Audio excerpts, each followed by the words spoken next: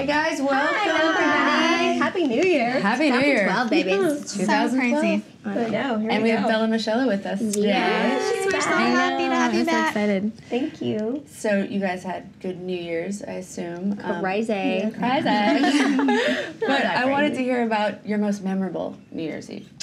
When I was a kid, my parents always watched like the big New York ball drop. And that was what we did. We didn't do anything like parties or anything big like that. But my sister and I would get our dress-up clothes on and be princesses. Or we called ourselves like Miss Americas because we loved the Miss America pageant. So we'd get our Miss America stuff on, and then we would just watch the ball drop, and we would have chips and homemade guacamole, and we had a drink that was called Scotch and Soda, but it was actually, we called it Scotch and Soda. I don't know why. It's funny that you knew that. Yeah. You're like, what is Scotch and Soda? Like later when I was older, I'm like, oh, you don't mean Sprite and vanilla? Yeah. I didn't even know what Scotch and Soda was. So it was Sprite and vanilla and lime mixed together. Try it if you haven't. It's so good. That's funny. So that was our New Year's. That's fun. It's exciting. A memorable New Year's that I had was when I was in high school, and it was the first time that I really started liking Casey. He was a senior, and it was 2000. It was the year it was 2000, and he came over to my house with a group of friends, and I had seen him, and I'd met him earlier at Lagoon the summer before. But I remember he came over that night, and I was like, I love you. I'm going to marry you one day. Was it like Y2K? Was it that year? Yeah. Oh my gosh, that was crazy. Which is kind of funny because that was kind of a scary year. Everyone was like, everything's going to crash, and 2012 is supposed to be the Another end one. of the world. Yeah, right. And I remember This that. is the last year we have, so let's make it a good one. Yeah. Did you, what about you? Not so much. I think my family wasn't really big on New Year's. We were just big on Christmas and just Thanksgiving. But once I moved out and I was with my friends, I think they were a little bit more memorable, but you know, a little crazy. But nothing with my family really. I guess we never did that. I don't know why. Yeah, I'm like trying to think of my most memorable. I mean, I'm from New York, so I spent every single year in New York. Wow. But I've only seen the ball drop once, and it was, you know, I always thought it'd be 17. fun to go. Yeah, like I was like, oh, let's just One day. go to the Times Square and let's. Oh, I've had some good ones. Wait, Stop lying to us. yeah. I'm like, what is that good? I did. So we went to see the ball drop, but it was just, you know, oh wow, great, and we left. But then That's something we've always wanted to do. it's fun. I think it's freezing. Yeah, You know, that's it's what I heard. freezing. It's frantic. There's so many people. You're just like waiting to see it. And you're like, okay, all right, great. And then you go home, you know. But one year I was working for, and I helped produce like the MTV New Year's party. So we got to like with the Foo Fighters and Jack Black. So I remember that. That was in Times Square though. I just remember that. That was Wait, Lisa, I haven't had a memorable New Year's. I just yeah, was with I know, the Foo it's Fighters. No, I was like making the set and like throwing confetti and but I was there. That's awesome. That's really I'd take So it. funny. I would take that. Yeah, I would. Yeah. I don't really remember any. I remember there's one interesting fact. I've never been kissed on New Year's. I've never had a New Year's Eve kiss. Even when I was married, somehow, like, I don't know, we always missed it, and I just have never had one. So Like right on the dot. you're my New Year's kiss. Yes. You're like right on the 3, 2, 1. And Yeah, right. I don't know if anyone will believe that. I know. I know, it's weird. I was like, have I really? And I was just thinking, I'm like, have I really? And that's true. I've never had a kiss. Wow. Well, I'm sure. Like I remember 25 million comments. So Just line them up. Maybe I'll have 25,000 this year. Makeup. I remember one time, and me and my friends, we made a time capsule, and we thought we were so cool. Like You are cool. we were like, we wrote down how much we weighed, how much we wanted to weigh when we were like 30, who we were gonna marry, who we were in love with at the time. And I remember like 2 years later, we really like dug it up, and we were like, we're such idiots.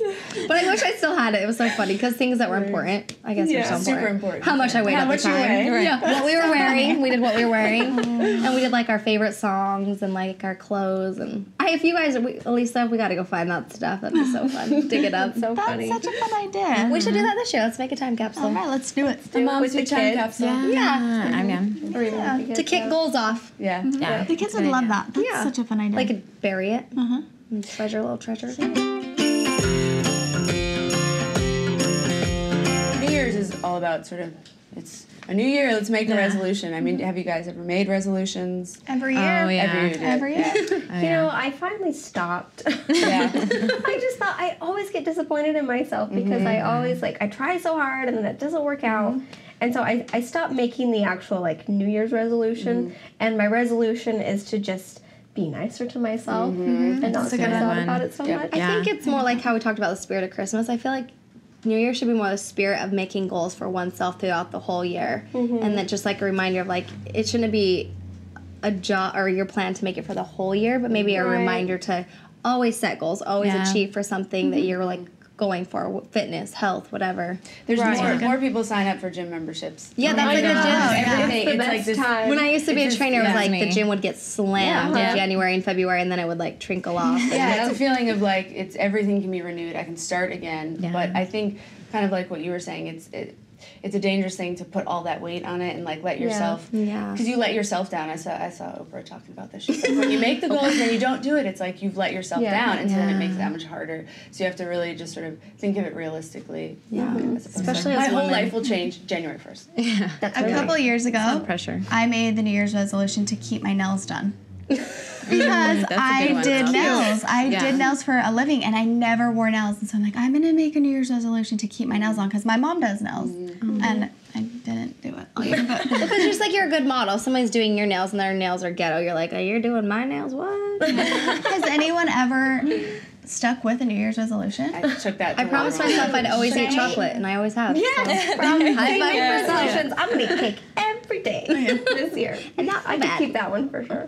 I feel like Shay's the best at setting, like, he sets goals and he reaches them. Ew, it's annoying though, like how good he is at it. He's amazing, and I don't know what the secret is. I just watch him and I'm like, he's always been like that, though. Losing weight. Yeah. He, it wasn't a New Year's goal, but it was a goal of his. Well, I guess for the past 4 years, it's been a goal. But it finally clicked. Like, he finally just said, "I'm going to do this." Even making the videos was, I'm going to make a video for every single day for 1 year, which is so hard to do. People don't know how hard that is to do. It's not back so in easy. high school. He like hard. Him and my mom made this candy and soda diet that he wasn't going to do it for a whole year. He didn't have candy and soda for a whole year. Yeah, and he did it, and I just remember like, oh, you're so annoying. How are you so dedicated? Like, he really did it, and it was no problem. He just Shay's very like, once he makes up his mind, that's what's gonna happen. Well, awesome. How do you guys feel? Do you have good willpower? I do, actually. I know, I really do. I didn't when I was younger, but I think after Olivia, I think I got like this crazy motivation to just like everything I'm just sticking to, and I just go like full force, and she's really helped me get that out there. But yeah, with the New Year's resolution, I think what I do is I think I do like 5, and then 1 usually sticks throughout the whole year. But at least 1 does. That's so good. Yeah. So what's something that you've done in the past that's like one of your ones that you've stuck with? Gym. The gym. I joined a gym, and I started going all the time, and it got just, into a routine, and then I'm all about routines. So that's the only one that really stuck. Oh, that's That's really good. Yeah. That's like my one every year. It's my one every day that I try to get to. I'm like, that's really good. It's easy to put things off, and you put everything in the basket of like years, Well, it's hard when life is always changing. There's so much going on, like, to find time. If everything ran from 9 to 5 and you could figure out your life within that time, easy. Yeah. Right. I think when I didn't have kids, it was way easy to organize. And now I'm like, blah. That's okay. So do you have New Year's resolutions this year? Or no? Yeah. Mine is kind of, when I turned 27 this year, I wanted to kind of find out who I was. Things that I really liked, my style, how I wanted to decorate my house rather than just trends. And I wasn't very good at that because so much has happened in between that time. So that's my New Year's resolution, is to find out what I truly love and who I really am. That's so good. good. That's a good one. That's like a life goal. That's really good. That's like, I mean, because I feel like if you find happiness with yourself, it's easier to keep goals or to take care of yourself because you know what you want. But I think when you become a mom and you become a wife and all of those things, you forget to take care of yourself or to stop and think, is this what I want? Is this what is making me happy? So, high five. That's a great one. So how do you do that? How do you feel like you're going to do that? Or what do you like? What kind of steps would you take to do that? 'Cause I think that's great. I'd love to. Like what would be? Because I feel like I'm always trying to do that too. That's something at a certain age. I think like your mid-20s, your late 20s, you start to think about. like, what do I want? What do I want to do? Right. Yeah. You know? And like, how am I making these decisions? And then you're sort of more just conscious of it. But sometimes it's good to think of steps, or like when, something happens, being very conscious of like, okay, what do I, take a minute and think for a second before I decide if I want to do that. I think that's it. Taking the time, not feeling like I have to get my house decorated now. I'm going to go and I'm going to look at different sets, and I'm going to look at different things together, and I'm going to see what I love. I'm not going to think about what my friends might think or what my family might think. I'm just going to do what I love. Or same with clothes. I worry so much about what everyone's going to think about what I'm wearing. But it really doesn't matter. If you feel confident, then you're going to rock whatever you have on. So true. When you feel better just about yourself and like reflects in your life. I think as a woman, sometimes we become almost too passive with what the world wants from us, what our friends, what our parents, what our kids want from us.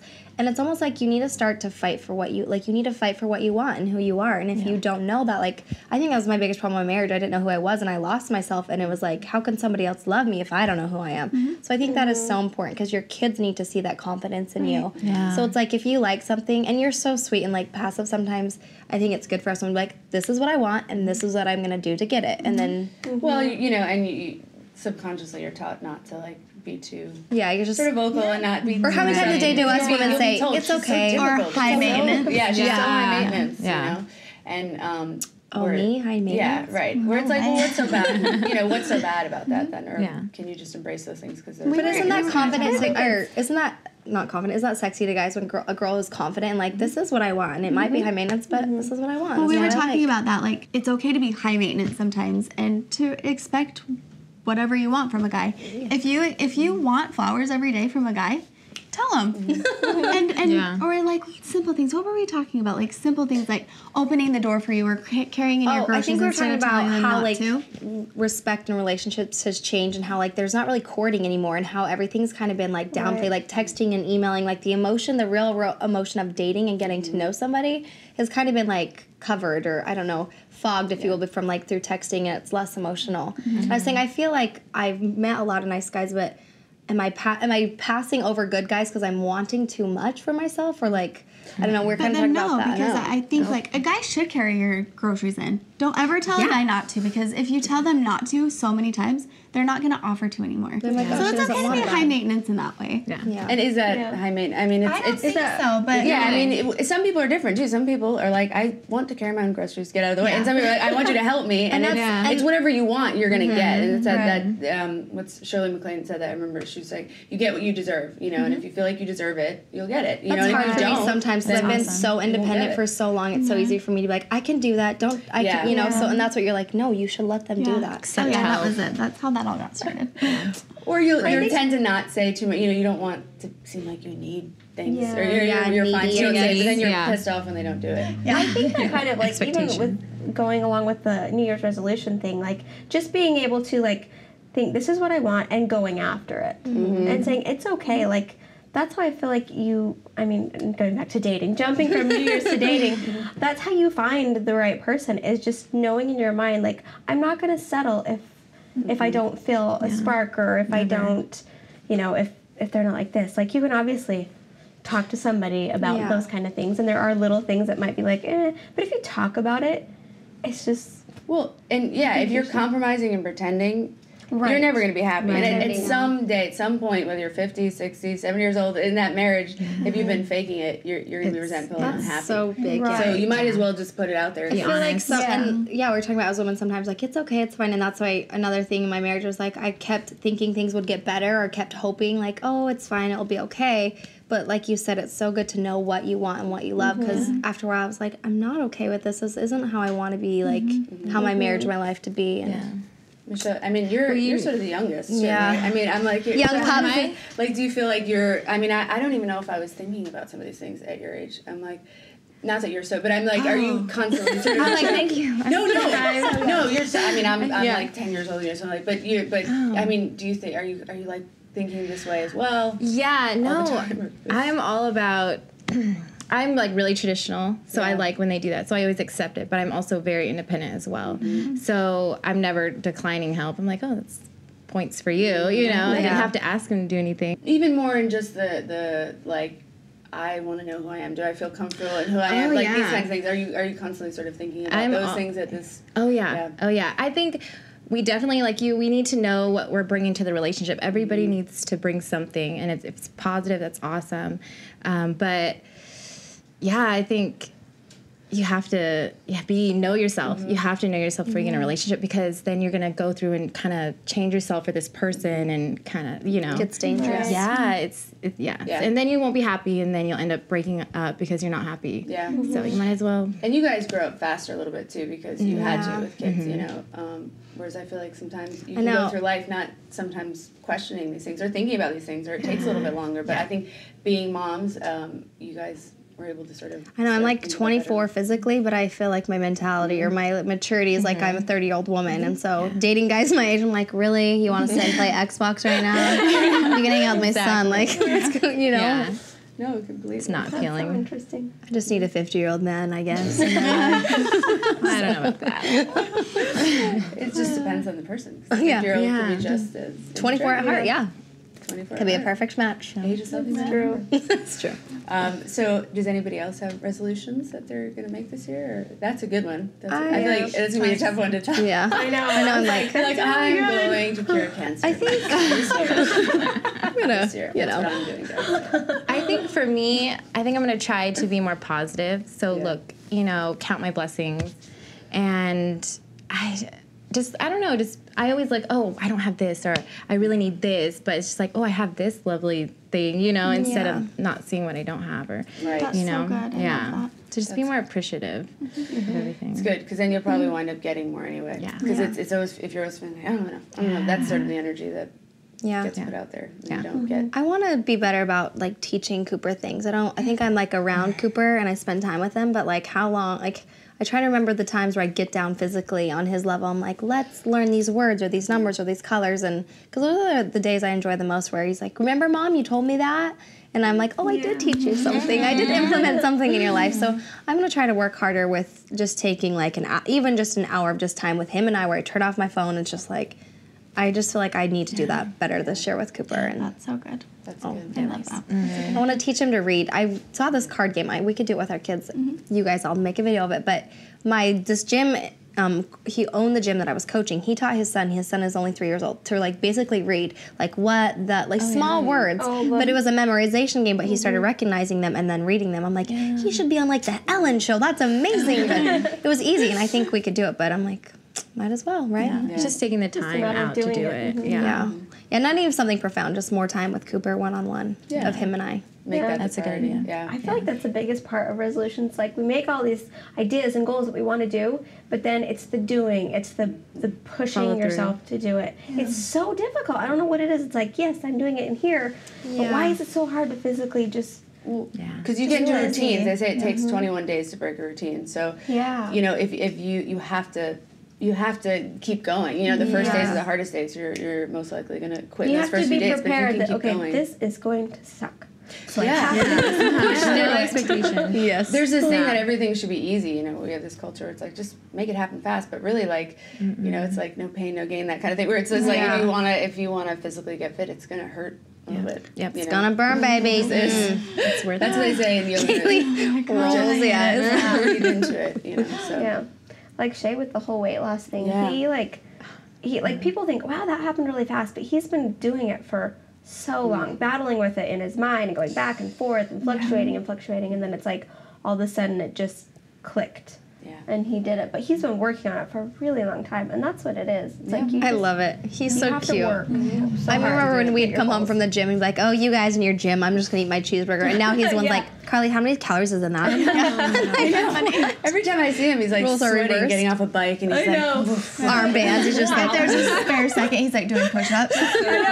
Like last night, he called me. He's like, "Oh, I'm done with the shoot, but they just dropped me off, so I need a ride home." He's like, "You know what? Never mind, I'm running." I'm like, "What? Where are you?" He's like, "I'm running. I'll be there in a minute." I'm like, "Okay." No, but it's a mental thing too. Like Yeah. you said, you spend so much time thinking about it. I think once he got in it and he's there, it's like it's addictive. It becomes addictive yeah. when you find something you love and you become good at it, and it comes in your like working out used to be like it's harder now to find the time. But I remember when we were on such a great routine, I was like honoring if I couldn't go work out. I'm like I just need to go run and kick something. Sure. Oh, I I'll feel better. So bad. yeah, because it's your routine, it's your thing. So you don't not want to do it. Just like if you're eating junk all day, that's your routine. It was like my chocolate, which was funny. Yeah, I feel like that could be a fitness logo. Working out is my chocolate. Yeah, the new dark chocolate. Ooh. Yeah, I want to try and similar to yours, I think, Kayli, just even prioritizing myself so I don't wear myself out. I think I have a tendency to think I can do anything. The biggest thing. Yeah, or I'm like I'm 12 and always years old. saying yes to people. That's a big one, which is Not saying yes to everyone. No, that's a female. It is, but you don't want to be rude. You want to help everything, and genuinely, I want to. Usually, when I'm saying yes, it's not like I don't want to, but then at a certain point, there's no time in the day. Yeah, there's only so much you can do, and I think women tend to do that too. It's just sort of sacrifice yourself, and then. Which is good. It can be character building, but like you said, there's a balance. You can't do so much where it's like, oh, what did I do for myself today that I feel like me still? Yeah, and then, yes. Yes, all the above. We could go into that's a whole nother show. But yeah, definitely. And it's exciting that it's sort of a new year. It is really exciting. It's refreshing. It is. It's going to be a good one, ladies. And yes, it is. It's a big one. So We just started. I know, it just comes to you. It's all new. Are you guys having fun? So much amazing. I'm loving it. Are you guys loving it? Because I'm like, I know. We want to hear about your guys' resolutions. Do you have any? And we'd love to sort of, talk about those. yes. Next time. And comments always help. It always is such good feedback for us. And if you have any other questions that you think we should be discussing or topics, let us know. We'd love to hear from you guys. Okay. Thanks, everybody. See you next time. Thank you.